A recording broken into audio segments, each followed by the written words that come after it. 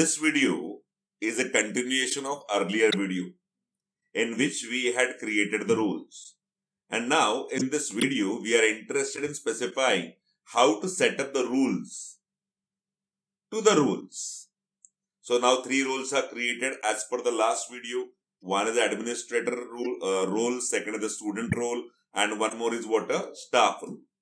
So I need to specify the access rules for the rules. How to set up the access rule for the rules? It's quite easy. You can give a click on create access rules.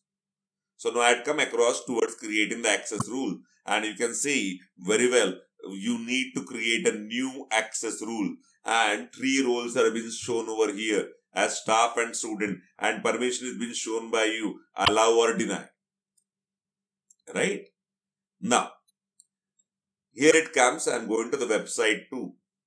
Now I want that administrator, all pages which are coming under the administrator folder, all pages coming under the administrator folder must be accessed only and only by the administrator group member or administrator role users, not by any other user. So first access rule, I am trying to specify anonymous user.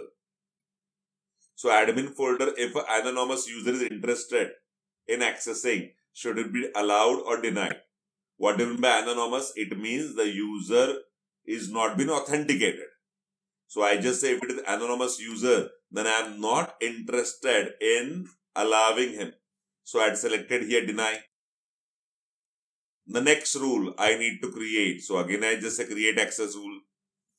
So administrator folder, the role for administrator is what being allowed.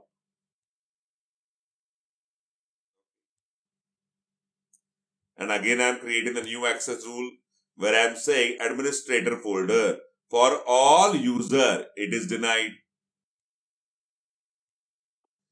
This is something like a if-else-if condition, right? So if it is an anonymous user, so it is denied. If it is the administrator role user, it has been allowed.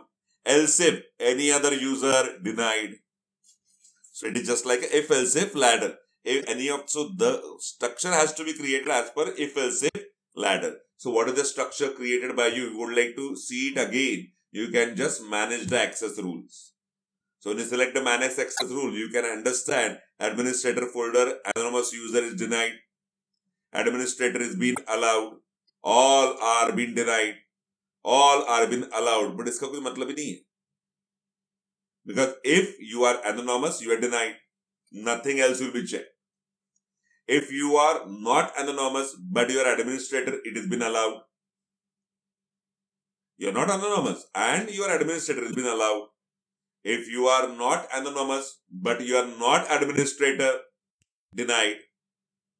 So last option is not being checked at all.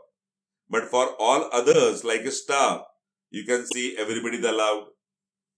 You can see student, everybody is allowed. Right? But now, for a staff member, what I'm interested in specifying a staff member, only the authenticated user should be allowed. As well as administrator and staff, both users need to be allowed. So if any user, he may be administrator, he may be a staff, then is allowed to go for accessing the staff details. So I am just creating a new access rule. First I say anonymous user is what being denied for a staff. Then again I am creating the new access rule. Here I am saying for role administrator is being allowed.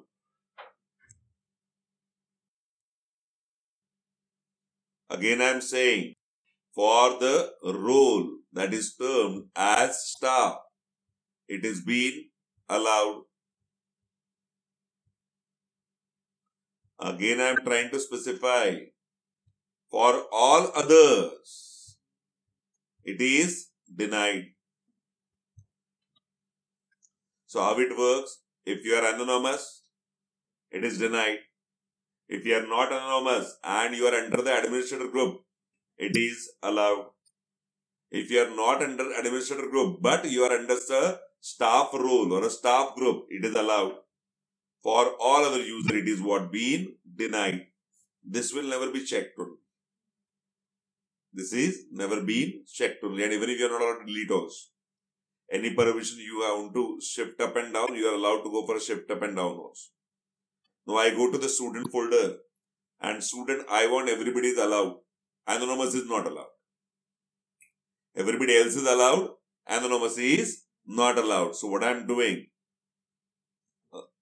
anonymous user is being denied. Right? And I am here specifying adding the new access rule. And here I say all users is what being allowed. So he may be from administrator, he may be from a staff, he may be from a student. He is not anonymous. It means he is allowed to access the resource. So this way I am creating the structure of the rules, also termed as privileges, also termed as rights. So this task is what being completed by me. So what administrator can do, what the staff can do, what the student role can do. Once all these rules have been mentioned, once all these access rules are been done, now I need to create a user. Now I need to create the user under the role. Now I need to create a user under the role. So here I am specifying create user. So now I require to complete the creation of user. So I am creating the user, I am providing the username over here as by the password I had entered as ABCD, A capital में डाल देता हूँ, ABCD@1234, confirm password ABCD@1234, email address I had just mentioned as abhay@gmail.com. Then security question, I just say how are you, I just say security answer is fine, and I am under the group called administrator. Fine. I can be a member of multiple groups also. I can be a member of multiple groups also. And then I had given a click on create user. So you'll find a new user is being created. I would like to create 3 users. One is administrator, one is a staff, and one is a student. So I just say by staff. Password again I'm keeping the same ABCD1234. A capital डाल रहा हूँ because security policy है password का. 8 character चाहिए, एक special symbol चाहिए, कोई तो alphabet capitalize चाहिए. So I'm following the same thing. ABCD@1234. Email address I had just mentioned by staff@gmail.com. These kind of email addresses are not available. This is just a dummy email address I am providing. But I am just completing my validation task. Security question, I just provide maybe favorite color. Mention the favorite color of my kid as red. And this is under coming the staff role. So new role has been created as Abhay. One is Abhay staff. And again I am creating one more user as Abhay student. Password I am just keeping the same. So I should not find it tough to recollect it. This is just for the sake of testing. abhaystudent@gmail.com. Security question, favorite. What I should ask? Okay, favorite food. Okay, fine. Favorite food. What is the favorite food of mine? Bhakri. I always love and I am continuously vegetarian, so I just provide veg. Okay, and this is student. Then I had given a click on create user. So you'll find 3 users have been created. I had clicked on the back over here. So you will get the entire structure. There are existing user 3.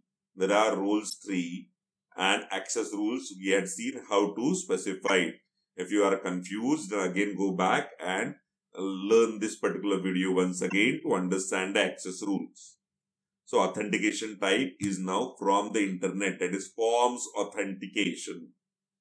Windows-based authentication is nothing but operating system, user IDs and password will get the rights. from the internet means forms authentication is there. Now this task has been completed by us. Once this task is completed, you just close the browser. There is no option over here to save, etc. Everything is absolutely correct. Just close your browser. So you are ready to work with the forms authentication now for your web application, for your website developed by you. Now how to utilize those things, we will see in our next video.